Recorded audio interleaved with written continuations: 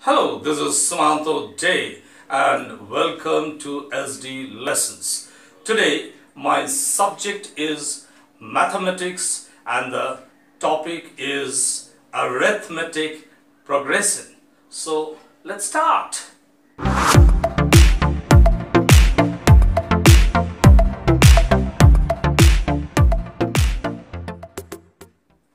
Now, what is arithmetic progression? Let's understand this with a very simple example. I have taken a series of numbers. Let's closely observe these numbers. 3, 7, 11, 15, 19 and stop there. Don't continue after that. If you observe, you will find it's increasing. It can decrease also. In this case, the numbers are increasing. And they are increasing by a constant number. What is that number? 3 plus 4, 7. 7 plus 4, 11. 11 plus 4, 15. 15 plus 4, 19. That means it's increasing by a common difference of 4. In this way, if we keep on increasing by 4, then whatever the term we come to, this is the first term, second, third, fourth, fifth, whatever the term, maybe 100, maybe 200, maybe 1000, whatever the term, using a very simple formula, we can get its value. So to get the formula and to solve it, let's understand few things. Number 1, A. What is this A? This first term is usually denoted as A or A1, A2, A3, A4, A5, AN. But in this case, mainly in the CBSE books or ICSE books till class 10, they write it the last term as L. So let's follow that only. L. L means the last term. A means the first term. And the difference between the numbers, the common difference, that is denoted as D. So how do you get D? 11 minus 7, 4. D is 4 here. 19 minus 15, D is 4 here. 7 minus 3, D is 4. Common difference is 4.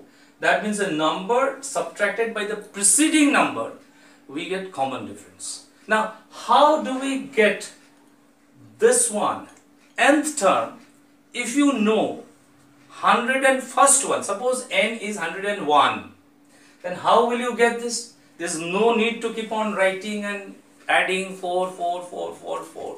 It will take a long time. If you keep on adding, say the first one is 3, 3 plus 4, 7, 3 plus 4 into 2, 8, 8 plus 3, 11, and so on. It will take a long time. Instead of doing like that, what we can do is, we can use this formula. What is that? Nth term, that means this one which we are trying to find out. In this case, with the example, I will do 101st term. First term A,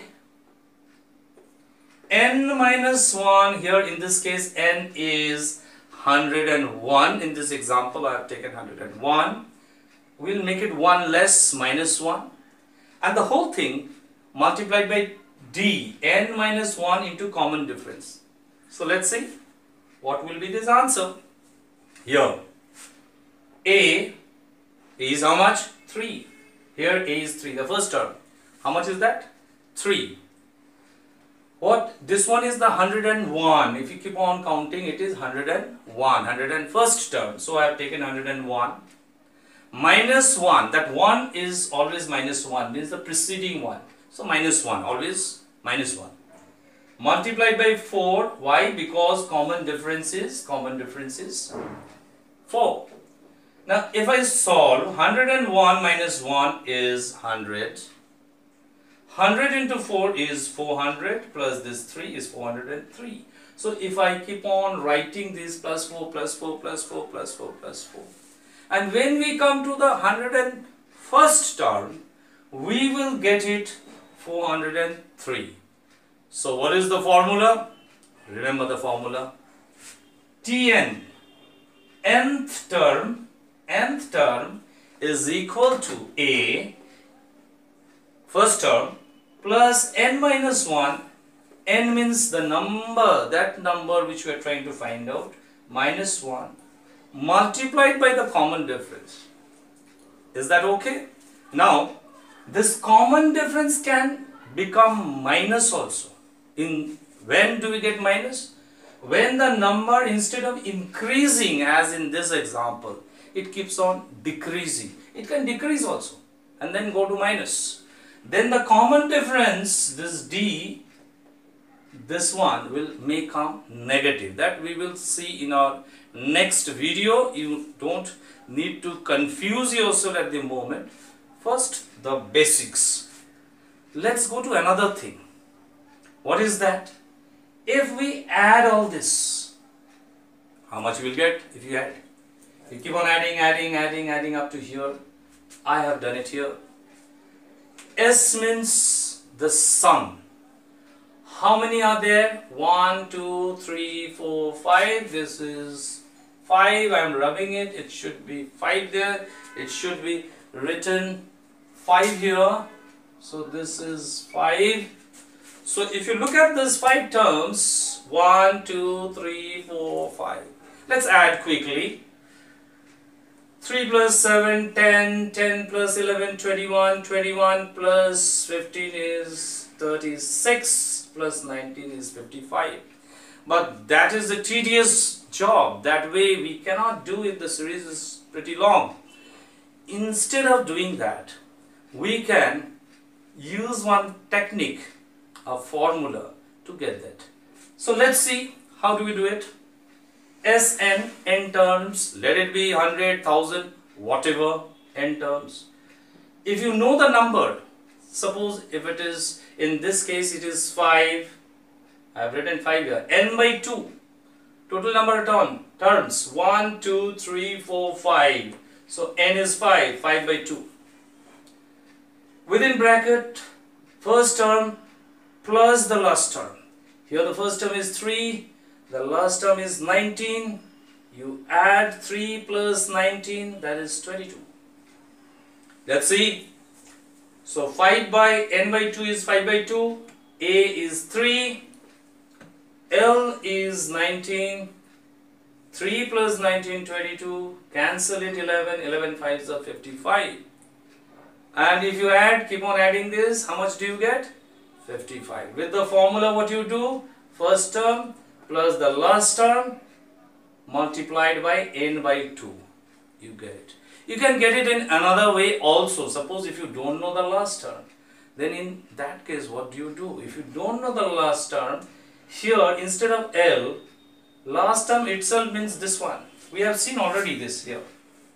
Nth term, that is the last term here. So instead of writing L, we can write again that one.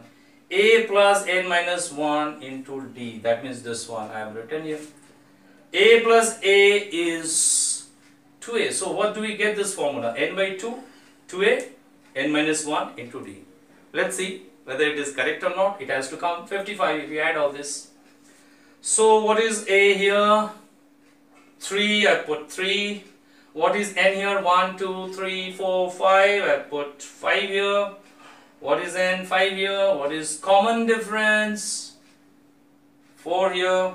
Let's solve. It should come 55. 5 minus 1, that is 4. 4 4s are 16. It has come 16.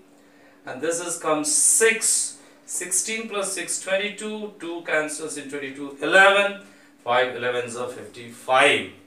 That means we can either make use of this when we know the last term, or can make use of this formula if we don't know the last term. So this way, the sum of the terms we can find out, and with this formula we can find out the nth term. There will be a lot of complicated sums which I will definitely explain you in my following videos. Only the concept, I have given you the concept and I will repeat it once, just once, because I have given you only 3 formula. And what is that? To make it clear, what is that? A sequence. And the sequence, what we are trying to do that? Trying to find out what will be the nth term in that sequence with the help of a formula. That is this. What we have done? The first term is A, the last term is here, N is the number of terms, D is the common difference, 7 minus 3, 4 here. You solve it, you get the nth term as 403 in this case. In this example, I have taken here N as 101. So that means the 101st term, what will be the answer? This will be the answer. And in the next case, what I have done is trying to show you if it is added. Now, it is tedious to keep on adding and adding and adding. A long addition is not what is required for a senior student in a school. So, need to do in a systematic manner, and arithmetic progression, in that we have learned this. So, sum of the terms, this is the formula, n divided by 2, n means the number of terms. Here it is 5, here it is 5. In some cases, in this example, it will be 101. But in this example, I have taken it 5. What about the first term? 3. What about the last term? 19. Solve it, you get 55. And there is another, the third formula is, instead of L, I have written A plus N minus 1 multiplied by D. So that simplified, you get this. Put the values, you get 55. We'll see the other sums. With these formula only, it will be twist and turn, and riddles will be given to you just to puzzle you, but it is very, very interesting and simple. Just keep it in head, this very simple thing.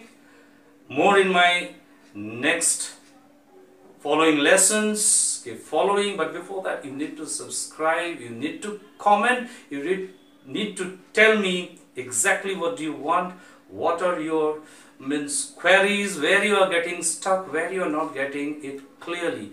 Let me know so that I can also change my way of teaching and it really helps you. Thank you and goodbye.